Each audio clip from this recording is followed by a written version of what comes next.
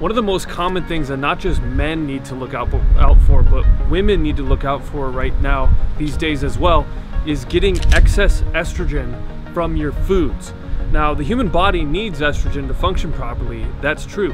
However, these days, a lot of our foods and things that we come into contact with on a daily basis actually have estrogen in them, or they exert an estrogenic effect on the human body.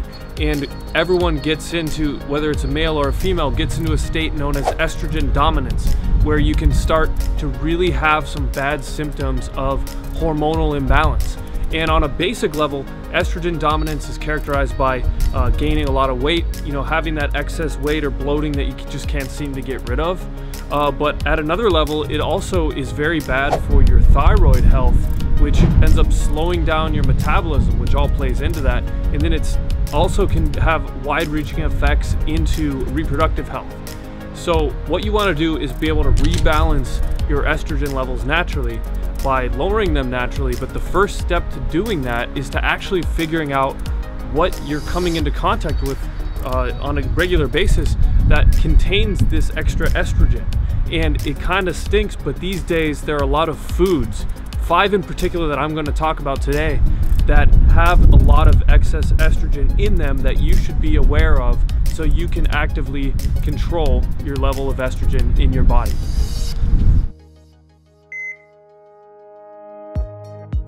Now, the first food that is very, very common that has a lot of excess estrogen is actually just factory farmed meats.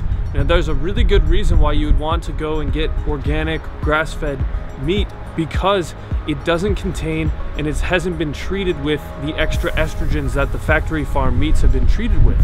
Now, for example, cows are actually pumped full of extra estrogen throughout the process when they're farmed and grown, because that estrogen helps them get bigger and retain more weight, which, as we all know, meat is sold by the pound. So when the farmer can sell more pounds of meat, they can make more money off of it.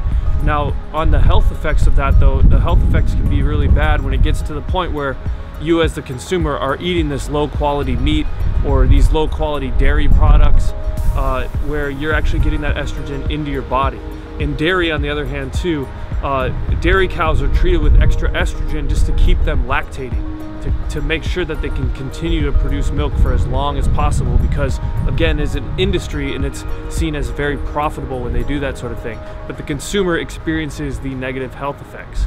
All right, next up on the list is actually one that not many people know about, but a lot of people eat daily because they think it's healthy for them. It's actually flax seeds. Now, flax seeds are very high in compounds called lignans, and lignans are actually found to be so estrogenic that researchers use them specifically to try to lower T levels and lower other reproductive hormone levels in the human body.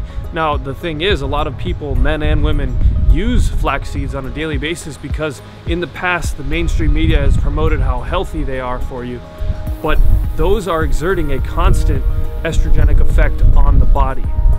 All right, third on the list, and this is probably the most common one that people know is estrogenic, and it's starting to become more widespread knowledge, but this is a health food that was touted to us years ago as well as being one of the healthiest foods on the planet by the actual industry itself, the soy industry. And now soy, it's very difficult to find any sort of packaged food that doesn't have soy in it or some soy byproduct in it, but soy itself contains a lot of a compound known as isoflavone, which is a xenoestrogen. It promotes an estrogenic influence on the human body. So you want to definitely cut down on your soy intake.